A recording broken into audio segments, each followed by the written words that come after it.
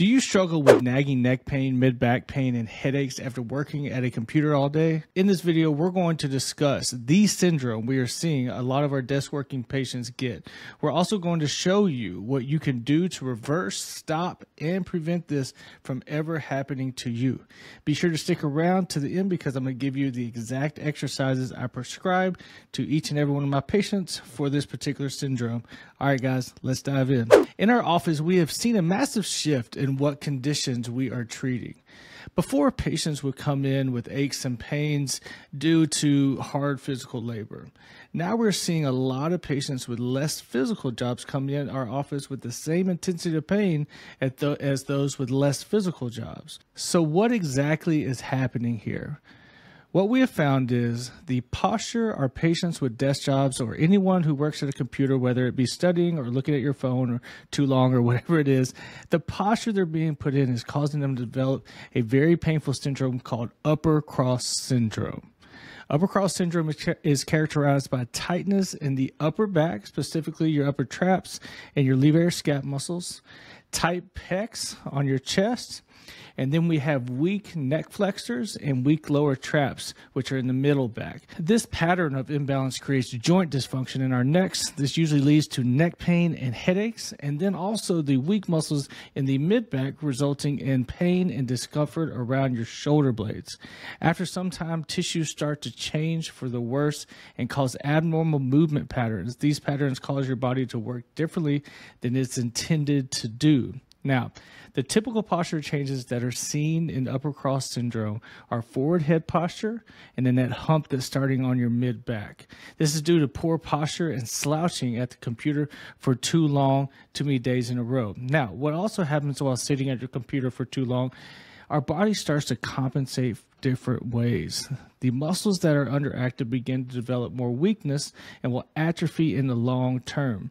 Since these muscles are essentially being turned off, our body compensates with hyperactive muscles, which are muscle spasms, in return giving us less flexibility with those hyperactive muscles. If you're watching this video and all this talks of muscle spasms and pain are sounding really familiar to you, let's get on with talking about how we can actually correct these issues.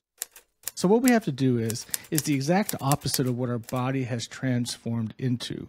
We have to stretch the tight muscles and strengthen the weak muscles. If your vehicle is low on oil, what do? Well, you put oil in it. Now, our body is just like a car. It's a machine. We have to constantly look after it and take care of it.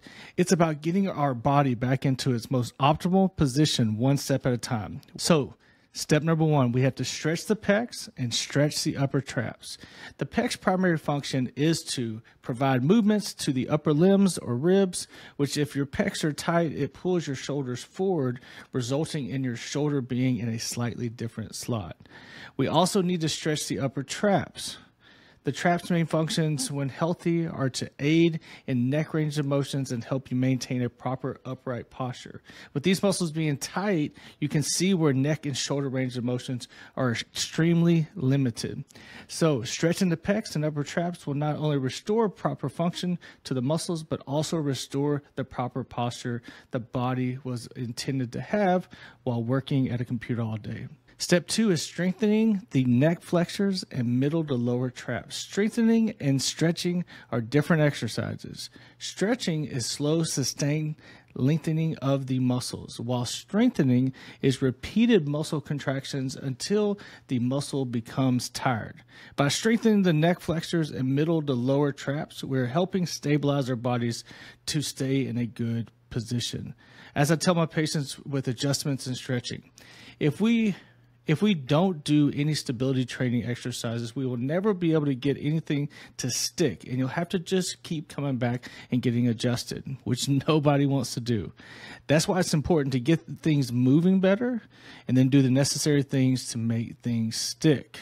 So we take these weak muscles and strengthen them up so they have more stability and they hold everything together like they're supposed to. Now, for the real reason we're all here, what are the exercises we need to do and how do we do these exercises? The first exercise is to stretch the upper trap. In this video, you can see where Dr. Egan grabs the table, which you can use any chair you have access to.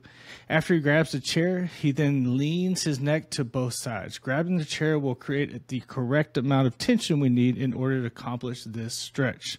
The second exercise here is the pec minor stretch.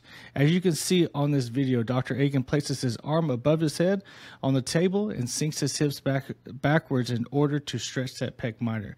You can also use a door frame to accomplish the same thing. Place a hand on each side of the door frame, then gently lean through using your body weight to help stretch those pec muscles. And the last exercise is chin tucks. With this exercise, you can see how Dr. Egan retracts his chin and makes somewhat of a double chin. The way to do this exercise is not to flex your head forward or lean your head backwards. It's to retract your chin straight back as if you were making a double chin. This is used to activate and strengthen the muscles in the front of your neck. Now, if you want access to these videos, we made a free upper body posture course that you can access on our app or through our website. At the making of this video, we have our app on the Apple for our Apple users, but our Android friends, we're still working on that app. So if you're an Apple user, you can go to the App Store. If you're an Android user, just click on the link and go to our website down in the description and you'll get the exact same thing. All right, guys, please make sure to subscribe to the channel if you haven't already. We will be putting out videos just like this every week. If you have any questions, throw those down in the comments. We love to answer questions. That's what we're here for. All right, guys, see you next video.